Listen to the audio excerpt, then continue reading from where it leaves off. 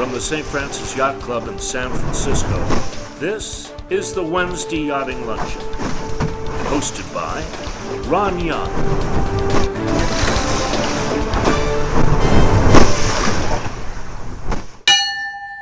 Welcome to the Wednesday Yachting Luncheon. Yay! Woo! So as we look out these windows, we think to ourselves how beautiful it is to look at the clean, beautiful San Francisco Bay, but it wasn't always the case. It turns out that for the first century, we kept polluting this bay and other bays all around the world.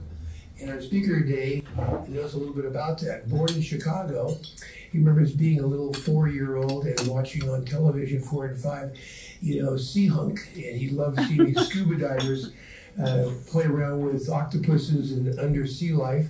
And he got kind of a taste for it. And by the time he and his brother earned some money in their paper route, they bought a 12-foot plastic sailboat, and they started sailing around in Lake Erie. I'm not sure if this is totally working.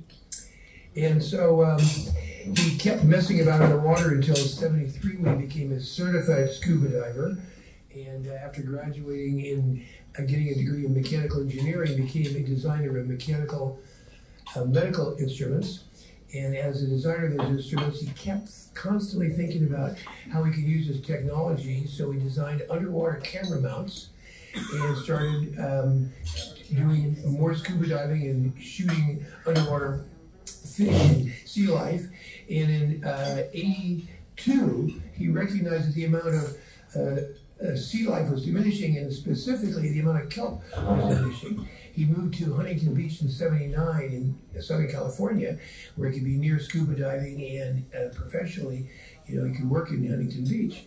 But he began thinking, well, if kelp is disappearing, this is not a good thing. This is a bad thing. So in the year 2000, he founded Ocean Defenders. Their goal is to find and remove junk from the ocean. And so lots of people are exclaiming about what a problem it is to have junk in the oceans, but they're actually doing something about it. They literally, physically, use their volunteer force to remove junk from our oceans. And so I want to welcome Lieber.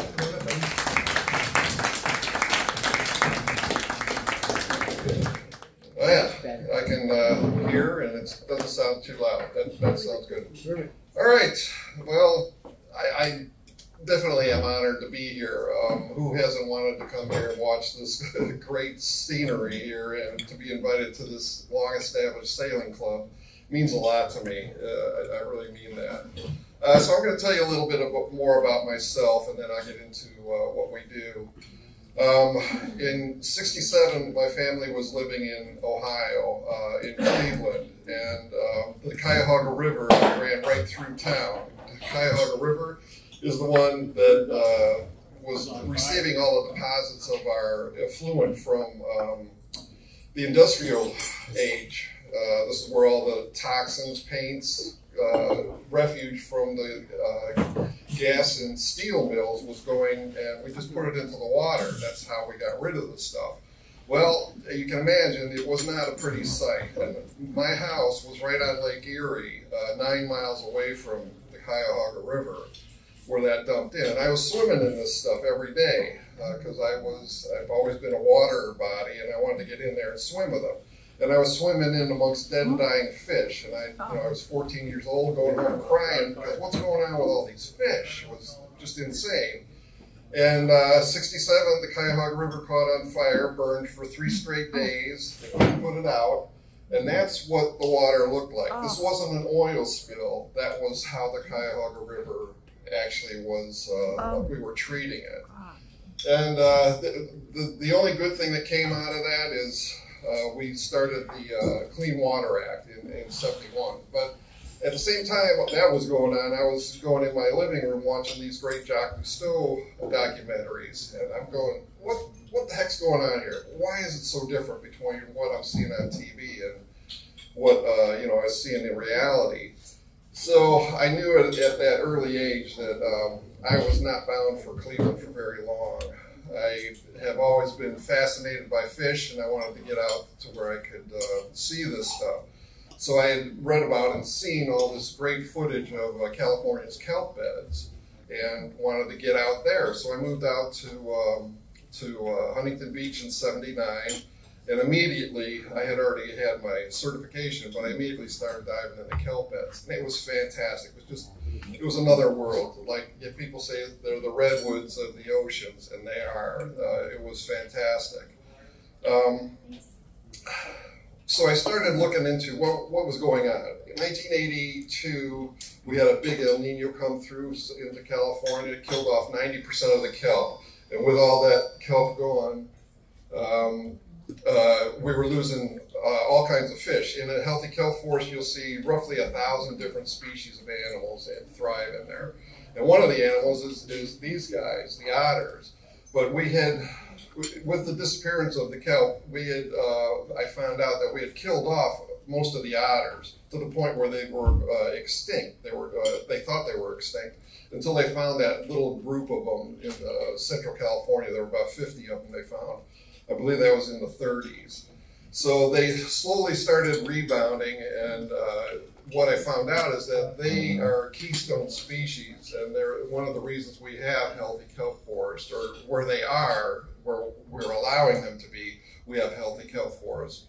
One of the animals they go after, the otters eat plentifully, are abalone, and we love abalone to eat. Unfortunately, this is what happened. This is 1930s, I think it was. Santa Barbara, there were hundreds of these family-run operations up and down the coast, and we just wiped them all out. There's 7 different species of abalone, all commercially extinct now. There's small remnant populations here and there, but effectively they're extinct. Let's hope now that there's a moratorium on killing them, let's hope that they come back. One of the issues with the otters being gone is the urchins will eat the holdfast of the kelp. The holdfast is the root system basically of the kelp, and that's what it attaches itself to the substrate with. And of course the plant can thrive there. But where the otters are gone, they don't feed on the urchins, and now the urchins are decimating the kelp forest. Again, we're having a huge loss of kelp forest. And you end up with these urchin barrens, where that's basically all you see are urchins. And with no predators, or very few predators left, it's a huge problem. Again, there's roughly 1,000 different animals that will thrive in a healthy kelp forest. So that's what it looks like when that holdfast gets cut away and the kelp starts floating away. So I started looking into what are the predators of the urchins, and this is one of them. The sheep's head, they get to be about 3 feet long, maybe about 35 pounds, and they will eat the urchin. So we need to leave those guys alone. The other animal that can eat the urchins that I found out are lobsters. Here, this was in 1999. I came across an abandoned lobster trap with some lobster stuck in it, and I wanted to free the lobsters. I've been a vegetarian for a long time, so I don't eat them. And when the divers saw me trying to do that, they came over and helped out. And when we got back to the boat, everybody was talking about it. They were like, "Where's the butter? You didn't keep those guys? What are you, nuts?" But I thought, okay, well, maybe there's something I can do about it. So in 2000, I was volunteering with Sea Shepherd Conservation Society. I volunteered with them for 19 years. I asked them if they could donate a boat to me, and they donated this boat to me. I put the world's most sublime paint job on it. I wanted to make sure nobody recognized what I was doing. And we had a great time with that boat. We call it the Garibaldi, but we really should have called it the boat who wouldn't float, because that thing wanted to go down all the time. This is Laguna Beach, the kelp beds there. And that line you saw there is what happens when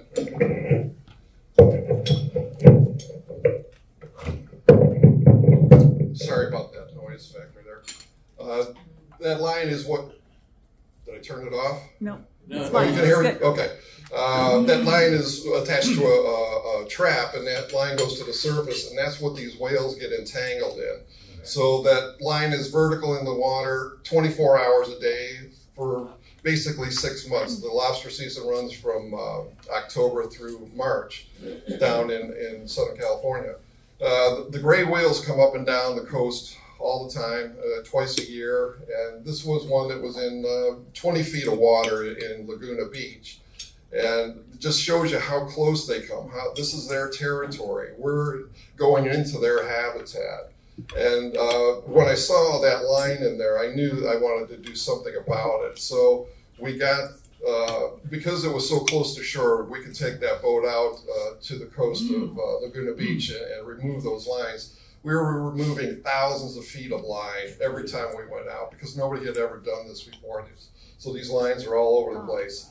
That's what a line looks like when it gets tangled up on a whale, and you can see it's cutting right into her dorsal fin there, and or a pectoral fin, I'm sorry, and cutting into it. And you know, even though these animals don't always die, but indeed they do die because of that weight. The trap is on it; it's a lot of weight.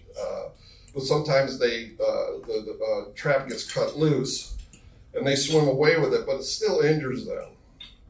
And to the point of when the right whales are entangled, 80% of them, 80% never reproduce again because of the stress they go through.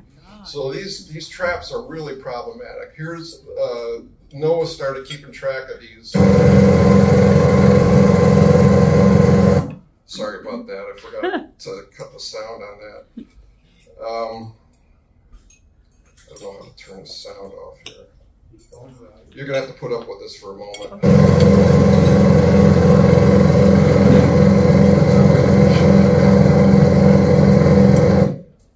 Well done. Okay. Thanks, Diego. Moving on, this moves fast here. In 2007, Sea Shepherd donated another boat to me. This one was an ex-Coast Guard rescue vessel, so it was made out of aluminum. It was a lot stronger, a lot more durable. We could go further away than I could with that other boat.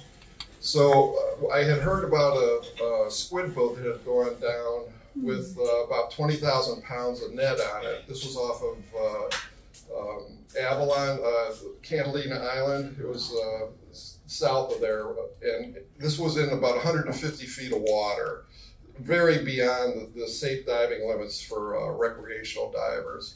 So I had to get a hold of some technical divers that would go down, and we worked on that site for about 2 years. Again, the net, we estimate the net weight 20,000 pounds. We could not get it up off of there in one piece, so we had to go down several times, start cutting it and roll it up and then get it out as much as we could. And these nets are made out of nylon, and the mesh on it is about ½ an inch, so almost nothing gets through that net. And as that net is down there, and trust me, that net's going to be down there a long time, about 650 years, that net collects all kinds of animals, crabs, and then shrimps come in and feed on it, and then of course the sea lions and sharks and other animals come to feed on those guys. So it's really a death trap that keeps on going. This was kind of the year that made a difference in my organization's legacy. The LA Times covered this story, and all of a sudden, everybody throughout the world had heard about ocean defenders. Up until then, we were just my buddies and me, you know, working in my backyard, basically. But that was a monumental change for us. And I won't say become friends with, but I knew Bob Barker through other campaigns I had been on with Sea Shepherd. And when he heard about what we were doing, he donated enough money for us to buy this large boat, which we use to today. It's a 55-foot Chris craft, and we can now get people on the bow. We can put the traps on the bow and have the divers in the back, so people aren't going to get hit and impaled by these traps as we get them up out of the water. This is Laguna Beach around an MPA. A marine protected area. The fishermen can't fish there in these MPAs, obviously. So what they do is they lay their traps right on the border to the MPA, and that's what you end up with is just a string of traps there. And, you know, it kind of looks benign when you're seeing it from the surface. So I went down with our divers and we filmed it. This is what it looks like underwater. And you have that, each trap has a vertical line going to the surface. And of course, that's potential for whale entanglements.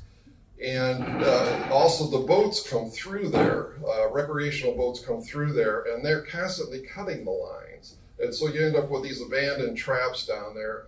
And that trap looked like it had been down there for, I don't know, 2 years or something. And it was still catching animals. So even though the trap might look like it's benign, we want to get those things out of there for 2 reasons. Obviously, to stop traffic animals, but also to prevent that thing from washing around. When the storms come in and they wash those traps around, and trust me, they move hundreds of feet. There have even been documented evidence of them washing miles away, hundreds of feet, you know, sometimes miles away. So it's scouring the bottom. It's just tearing up the bottom, and we want to prevent that. The Orange County Register covered a story about, you know, what we're doing, and it was not well received by the fishing community. So there was a lot of antagonism about what we were doing within their waters. You know, it's like it's not ours, but they own it. So that's a challenge that I face to this day, is working with the fishing community, getting them to recognize that they don't own these things, that it's a public resource. One of the other things, as I've started the organization, I didn't realize that all this plastic was becoming so ubiquitous in our life. Again, I started in 2000. Well, now everything is washing into the oceans. You've got all these culverts and rivers that bring all that plastic from the land down to the ocean, and we just wanted to do what we can to clean that up.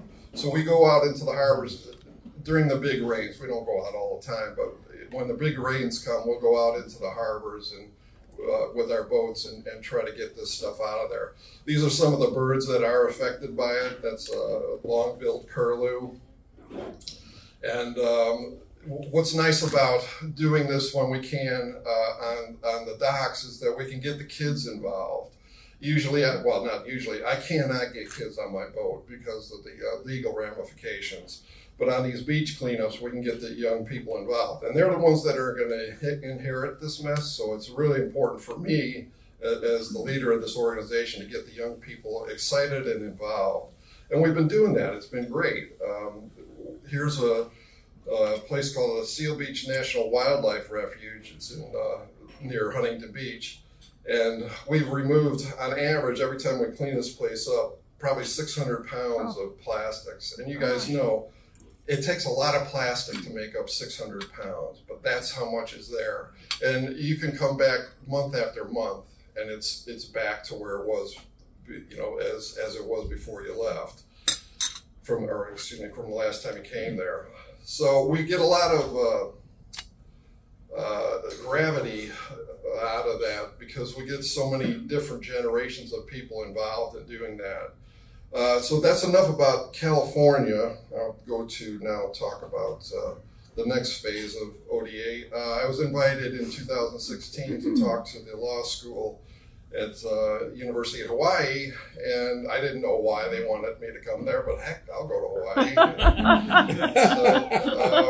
I found out, but before my talk was over, we had started a chapter in Hawaii. I had no intention of doing that, but that's how it came about. And it's been a fantastic ride. I'll give a little bit of a PSA here to let you know more in detail about what goes on in Hawaii. And this lasts for about 5 minutes, and then I'll start talking again. Aloha, my name is Kurt Lieber, and I'm the president and founder of Ocean Defenders Alliance. This is a short video about how plastic fishing lines can create havoc for some of Hawaii's iconic marine mammals, turtles, corals, and fish. You probably love Hawaii's rich diversity of marine life as much as I do. 30% of the fish found here are endemic, meaning they can't be found anywhere else in the world. Others, like humpback whales, come here in the winter months to enjoy the warm waters, have their babies, and then mate before they migrate up to Alaska. Spinner dolphins can be seen here year-round and are a huge part of the dive tourism industry. Who doesn't want to swim with one of these wild dolphins? Turtles are another iconic animal of these islands, and they play a vital role in the Hawaiian culture and religion. Unfortunately, humans are having a dramatic effect on their well-being. Whales, dolphins, seals, and turtles are getting entangled in active and abandoned fishing gear.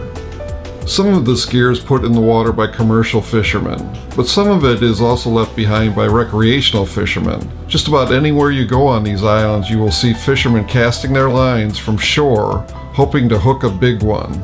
Sometimes that big one may be a dolphin, a manta ray, or a turtle. They don't intentionally hook these animals, but when they cast their lines, there's no telling who is underwater when the hook drops down. And when the hooks reach the bottom, they can become caught on a coral head or a rock. The fishermen then cut their lines and leave it behind because they have no way to retrieve it. Ocean Defenders is partnered with several dive shops on these islands. One of them, Island Divers Hawaii, lets us charter their boat once a month when we take our volunteer divers out to local dive spots and drop down to remove as much of this ghost gear as we can in one dive. The dives can last up to 1 hour, and we have pulled up hundreds of pounds of lead weights the fishermen use, as well as tens of thousands of feet of fishing lines.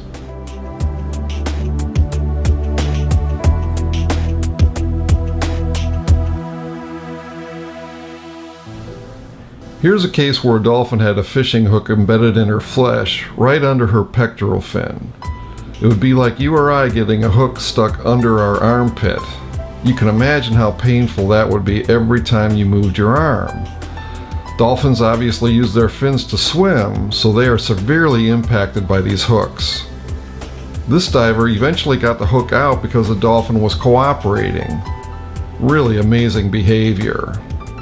She has been seen by this diver many times since this incident and is doing just fine. Here we have a huge manta ray that had a hook and line wrapped around her massive wing, and if left unattended would have eventually cut off half her fin, no doubt killing the animal. And as you can see, it only takes a few feet of this fishing line to cause a lot of damage. Turtles come in contact with these lines even more frequently because they swim close to shore where they feed on the algae and corals. Some of them have become so entangled that they can hardly move. This one had her flipper completely severed, and with the line wrapped around her neck, she slowly starved to death. Corals are also affected by these lines as they come in direct contact with them and leach the plastic's toxins into their bodies as it slowly degrades over time. How much time does it take for plastics to break down? Scientists say 450 years for a polypropylene line and 650 years for a nylon net. I hope you now are realizing how devastating this fishing gear can be on our native wildlife. It not only impacts their well-being, but it also affects the local economy. Tourists that see marine debris during their snorkeling or dive encounters are far less likely to visit again and will take their money elsewhere on their next vacation. So removing this debris has a direct impact on the health of the ecosystem as well as on the tourism industry that allows the island economy to thrive. We're all thankful to all the volunteers and dive shops that have helped us remove this ghost gear, both on Oahu and on the big island of Hawaii. But it's not cheap chartering these dive boats and supplying all the gear necessary to facilitate the debris removal. We need volunteers. We also need the financial support of the community. I hope you will consider making a donation to ODA Hawaii. As you can see from this video, we have already accomplished a lot, but with your donation, we could get a whole lot more done. Mahalo. Okay, so one of the other issues that goes on in Hawaii is the aquarium fish trade. This is what a healthy kelp coral colony will look like. This was Fiji. You can see the fish are just in a massive abundance within the first 10 feet of the corals, because that's how far they can be before they have to dive into the corals to avoid predators. This is Hawaii today. Where's the fish? Where are the fish? They're all in your doctor's offices or in your uncle's aquariums. The aquarium trade there had no limits up until about a year ago. They finally put limits on it, but they could collect what they wanted, however much they wanted. So I'm glad to see that came to a stop, but it's going to take decades for those reefs to recover to the abundance that they once were.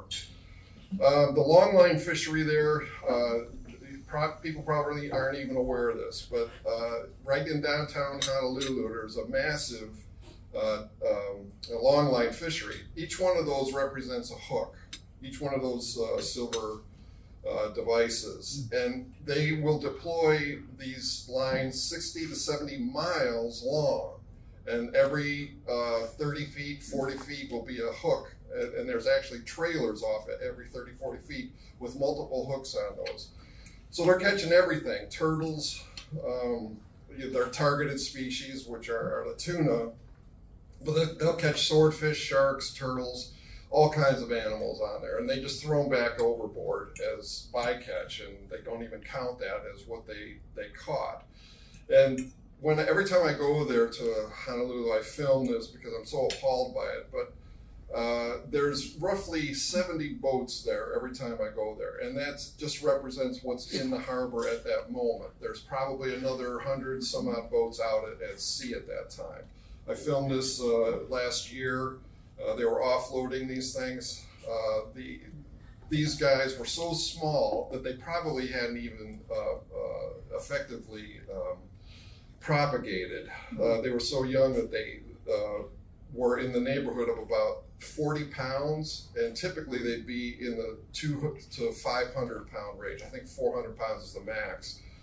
But these guys were all babies, so they weren't reproducing, and this is what we're allowing to go on. So these are yellowfin tuna. Now there's a big one. That one probably weighed about 80 pounds, but that was the biggest one that I saw during my entire day there. All of them were in that 40-pound range. And again, some of these boats have double the amount of lines on it, where it's 70 miles long. Sometimes they'll have 140 miles long. In case one line gets damaged, they have a backup. And the fleet is huge. It just drives me crazy.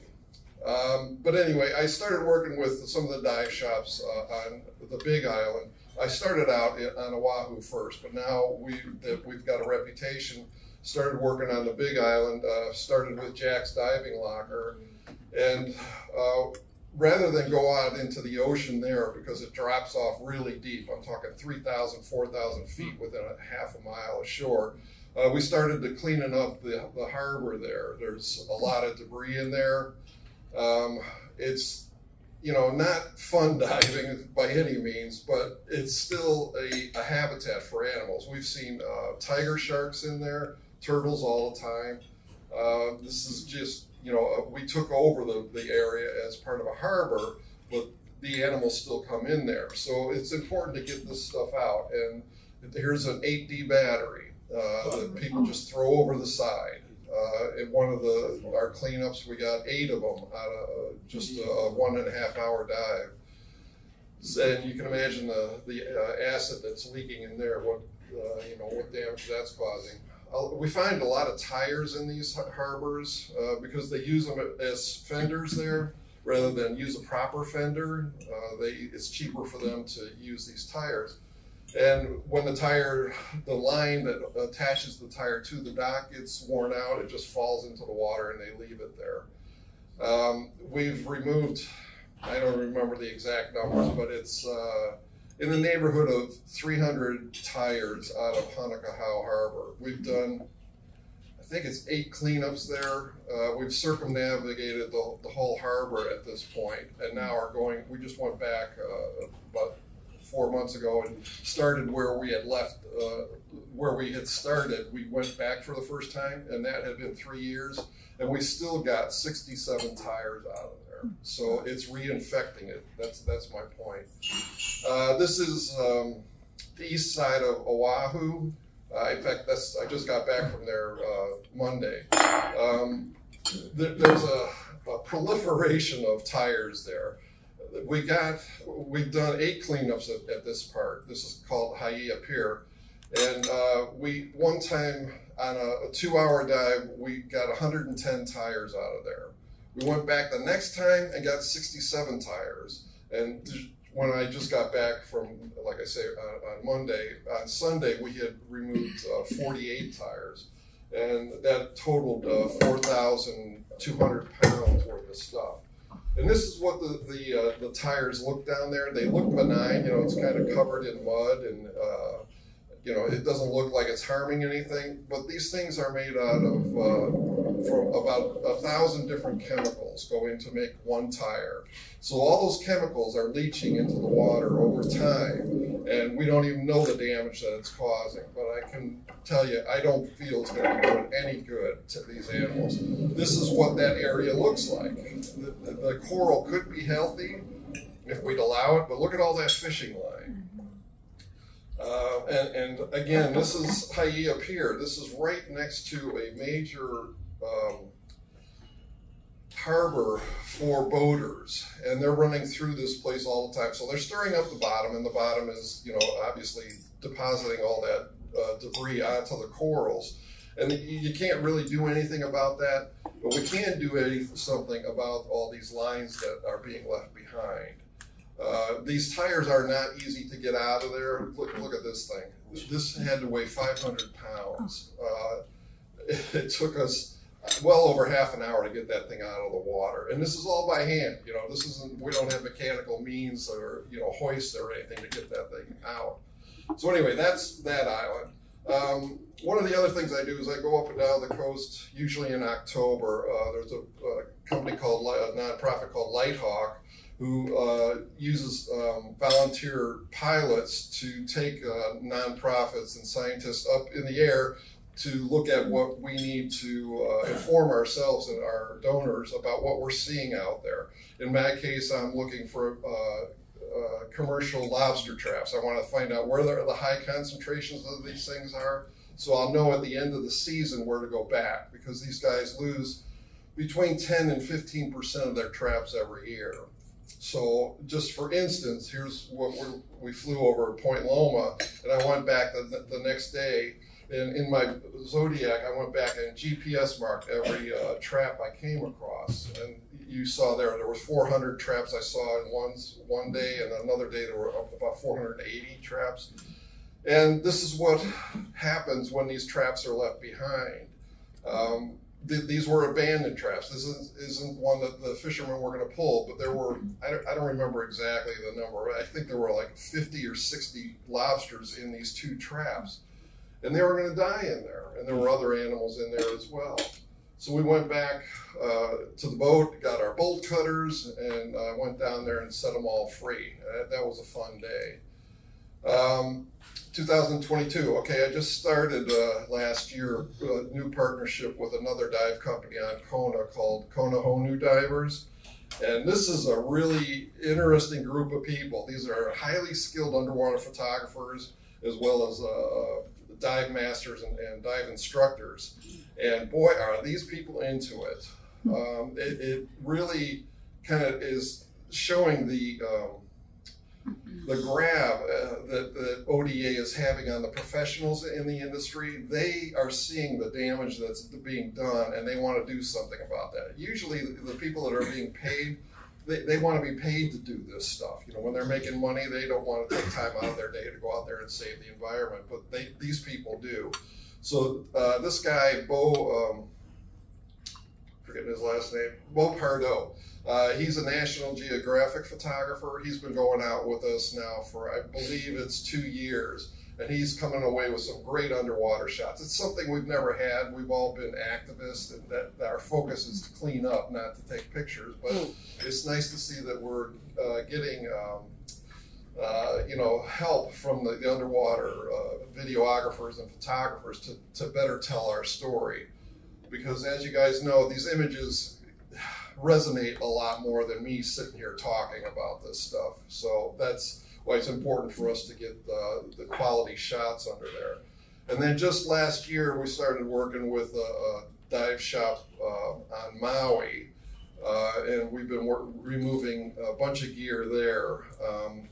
Just to give you an example, and we've done probably 20 dives with these guys. We removed 349 pounds of lead weight. You know those little lead weights, those little sinkers that these fishermen use, they weigh 8 ounces, half a pound.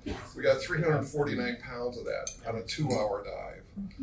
And some places are just infested with this stuff. The Hawaiians don't have, aren't required to have fishing licenses, so they don't learn about this stuff.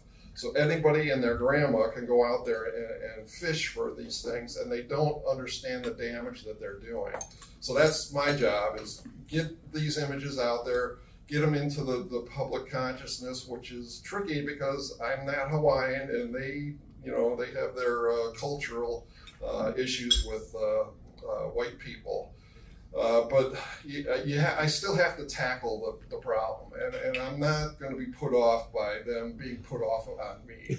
I'm there to protect the animals, and this is what I have to get across to them. And for the most part, it's working. 2022, I started collaborating with a bunch of students out of UCSB, Santa Barbara, and they have a really good marine biology department there, and it's linked to a finance business, kind of finance business group called the Bren Group. So they're helping me put together a pitch that I can make about the economic damage that is done here by this stuff. Here we go again with music. It's okay. It's okay. Okay. Yeah, that's not bad. So they're helping me put together an economic picture to portray to the fishermen. This is what you're losing. You know, it's not that you're just the point that you're losing your traps. It's the damage that's being done. How many lobsters are killed? How many cormorants are killed? Because cormorants dive down and swim into these things quite frequently, we find them. So it's been really helpful, and we'll soon have up on our website a more comprehensive database there where you can go back and read about the economic damage that is caused by this stuff. One of the things that is probably pertinent to you guys up here is the Dungeness crab fishery. You know, they have been catching the most amount of whales, entangling the most amount of whales for years now. And again, this is the Dungeness crab fishery brings in $64 million into the local economy every year. But because they're catching so many whales, for the last 3 years in a row, they've had to shut it down. No fishing. And that's because that vertical line is in the water. We want to eliminate that vertical line. So I've been working with 3 other nonprofit groups to help develop and get into the fishermen's hands what's called pop-up gear. It's the trap is on the bottom. There's the buoy line is wrapped up on it, so it's attached to the trap. The fisherman comes along with a kind of fob thing that they trigger, and now the buoy goes to the surface, and that vertical line is only in the water for 10 minutes rather than 24 hours. Now, you can imagine it's cost a lot of money. Yeah, technology, as it changes, always costs money, especially in the initial phases of it. But if you value the life of a whale, you will understand the impact that this pop-up gear can have, and hopefully understand that it's going to cost us more money to catch these Dungeness crab, but it's the way of the future. So anyway, that's my talk. Thanks for listening.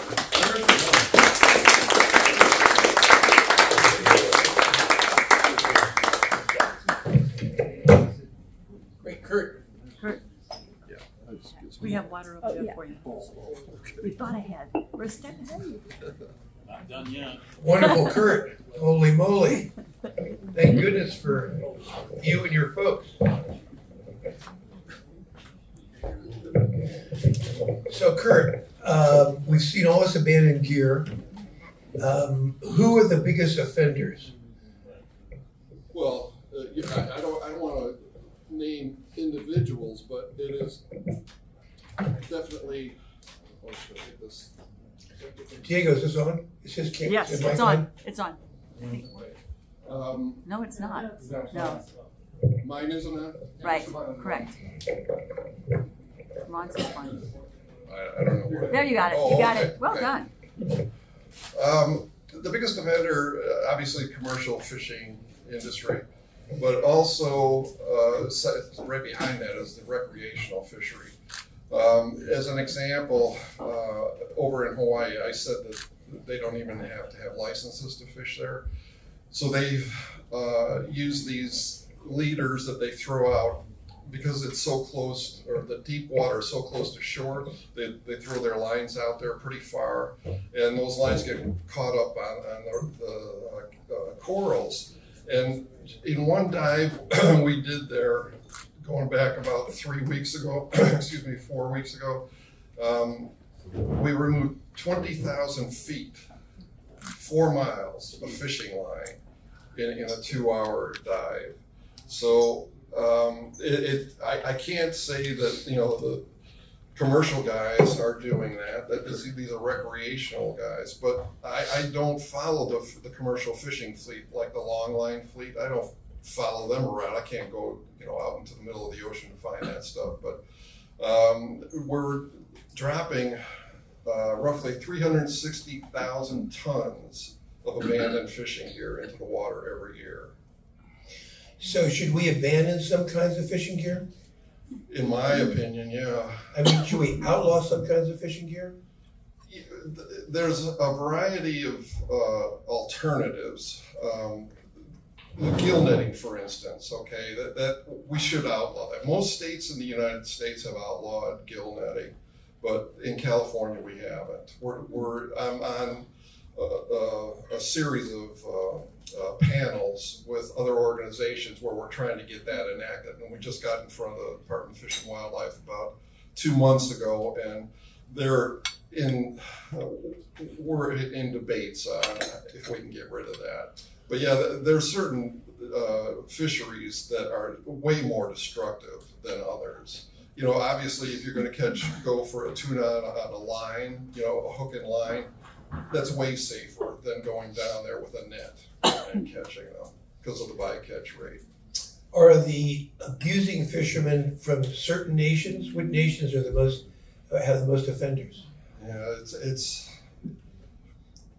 the statistics aren't kind to the Chinese. The Chinese, China, and Taiwan are the biggest offenders when you look at the what's called illegal, unregulated, and undocumented fisheries. Those are the two giants of that world, and it's sad what they're doing. But you know, you asked me a question, and that's the reality. So, what type of gear is it? Big long nets that are doing the gross most damage?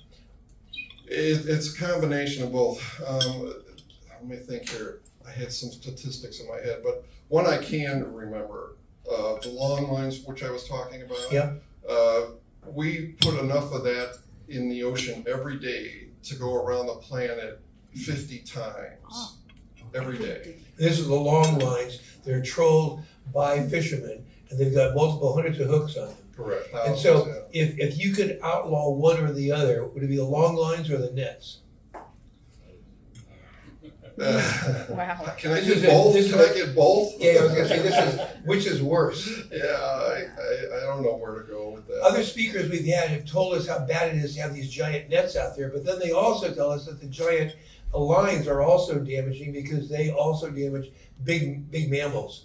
And the big giant nets get, they damage, but they don't damage the big mammals quite as much. they don't, but you know, the challenge there is who's taking into account the benthic life after that net drops to the down to the bottom. What was that term you used? The benthic? That's all the animals that grow on the bottom, the corals, the fish that live down there, anemones, all kinds of. It's the foundation of life happens in the benthos, and who counts that? You know, if you're just going to say, is it damaging as it relates to humanity, you know, in our ability to eat fish? Well, yeah, then the long line, which would be the one you want to go after. But the benthos, like I say, is where life begins, and we really need to protect that.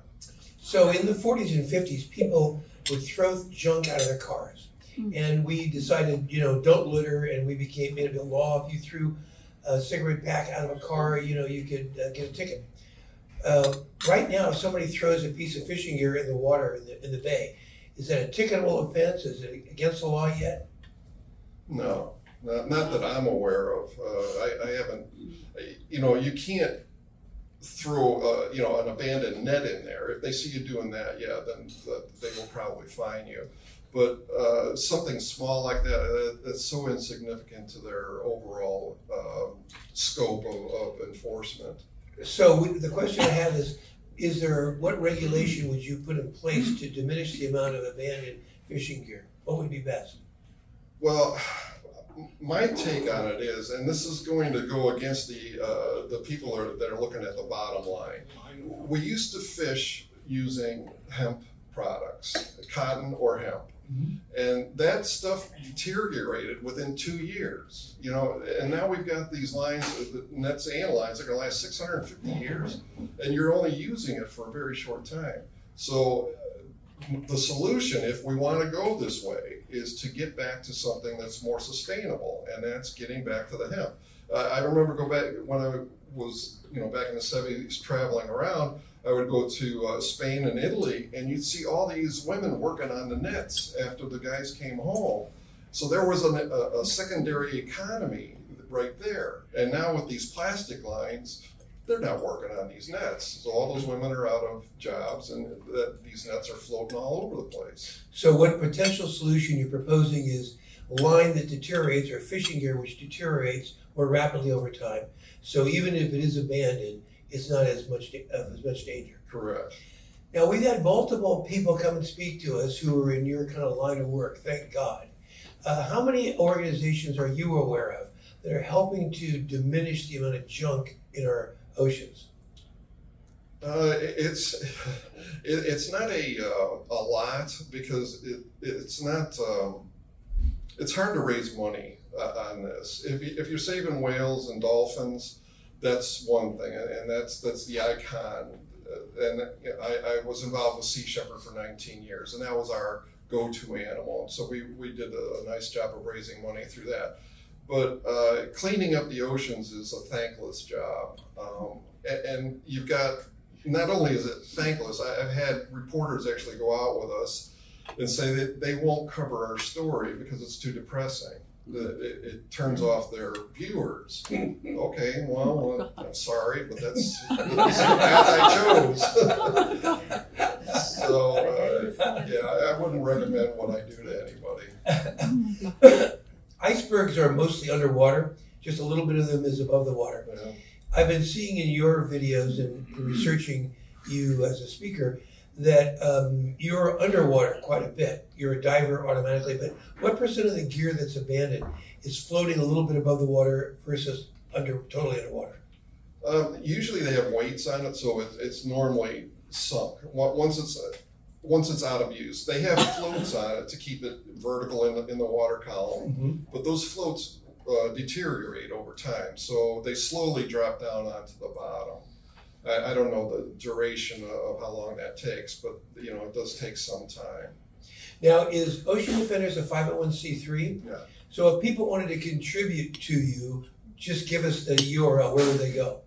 Our website, oceandefenders.org, and there's pull-down menus that donate there. Okay. I've also got a sign-up sheet back there on that table if anybody wants to sign up for our website. And you can unsubscribe real easily. I realize everybody gets too many emails, but That would help us out if you sign up, and that way you can keep up to date with what we're doing.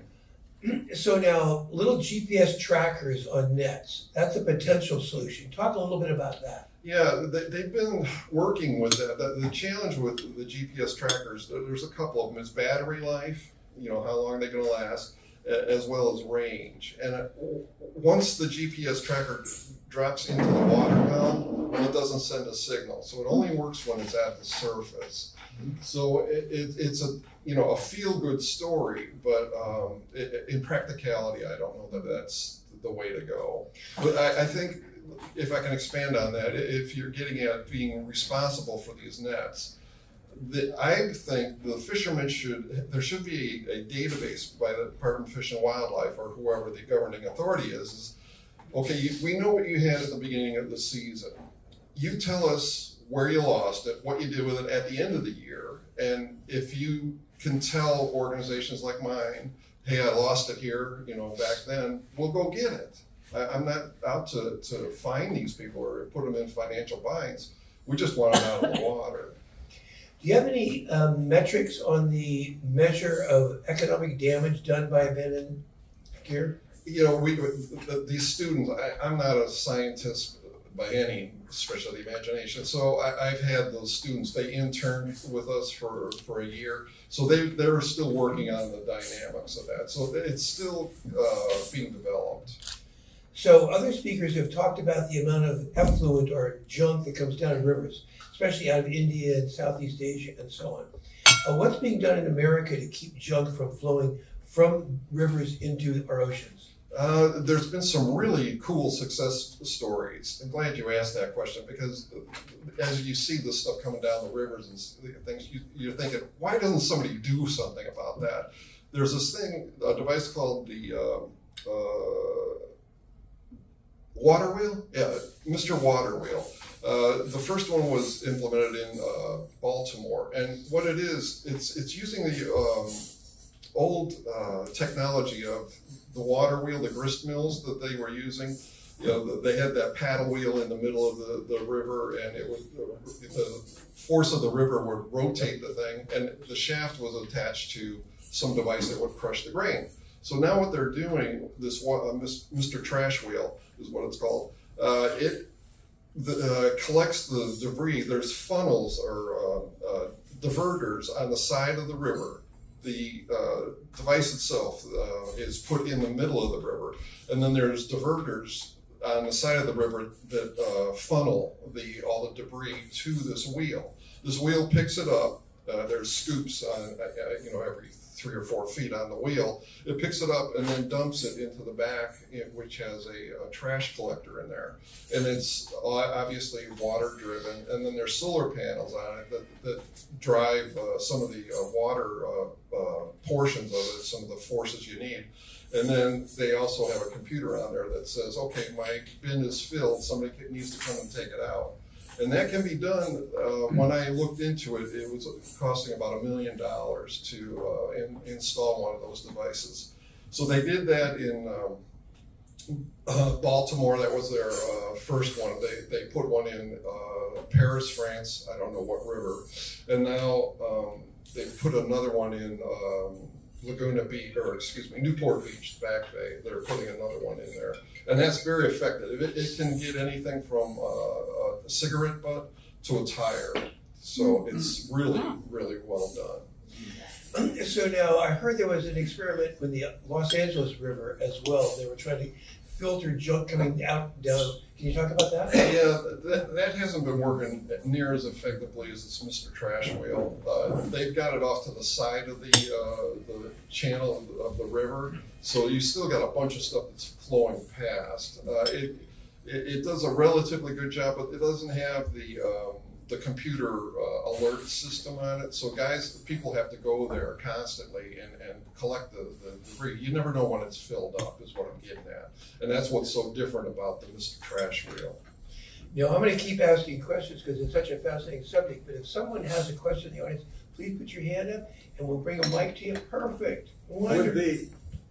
Here's the mic. Would the Alameda Estuary be a good place to put one of these things? Oh man, There's all kinds of junk which comes down there. yeah, I've seen it, and if you can put me in touch with authorities there, I am in touch with John Kellett, the guy who invented this Mr. Trash Whale, and we've gone through the environmental studies aspect together, so I can put the two together, the city or whatever the municipality is that can do that. I can put them in touch with this, and maybe we can get something going. I can't do it all. That's a good suggestion. Thanks. Another question. We've seen these mountains of stuff you pull out of the water. What happens to that stuff? Yeah, there's no easy solution, especially when you're in Hawaii. They're an island, and they don't have the facilities that mainland has. One of the better things that happens on Oahu is they have an electric company that burns the tires. So they convert that into electricity. It's a magical way of thinking that you get rid of it, but we all know there's air pollution that comes from that. But I don't know what you do with tires. They are ubiquitous all over the world, and they're designed to last a long time, and they do last a long time. But that's one solution to it. Other than that, there's studies being done on chopping tires up and converting them into a kind of a slurry to where you can put them on top of roads. So they create a less, what's the word here?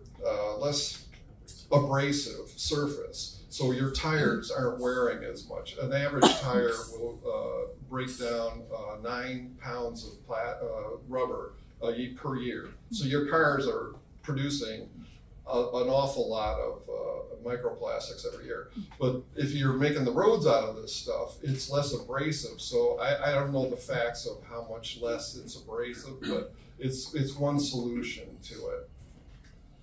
As far as the other debris, it all goes to the landfill. The important thing is to get it out of the marine environment, in my opinion. Now, you're in America and you're doing this. What countries worldwide are doing the best job of diminishing this growing problem of junk in the oceans?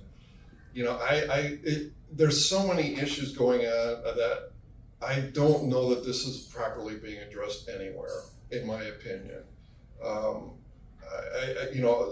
Small municipalities are doing what they can, but I don't know of any country that's taking this on as this is what we're going to do. I haven't heard of that.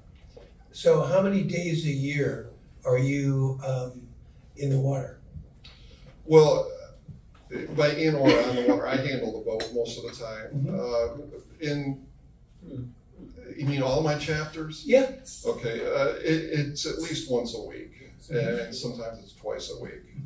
So 50-something times a year. Yeah.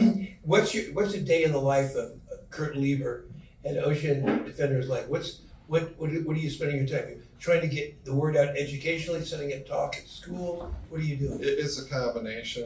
It's working on the damn boat, you know. Yeah, working on a boat. That might be a possibility. We can't be true. So I must be doing something wrong if you guys are not agreeing with me. None of us can imagine anything going wrong with the boat.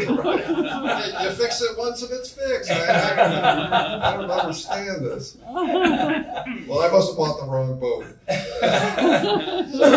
That takes up an inordinate amount of my time. But, I do try to do the best I can to write articles. I write most of the articles. I take most of the pictures, although I'm having people come up and step up and do that as well. But, it takes a lot to run an organization. You got the finances, you got the insurance, you got, the volunteers, inspiring the volunteers and coming out and talking to people, going out to schools and trying to get them inspired. I love it all, but, that's what I do. Yeah. So, Kurt, we've had people come and give us all these theoretical models about junk, but you actually have rolled up your sleeves and you're doing God's work. Thank you so much for being on camera. And with that, we adjourn the luncheon.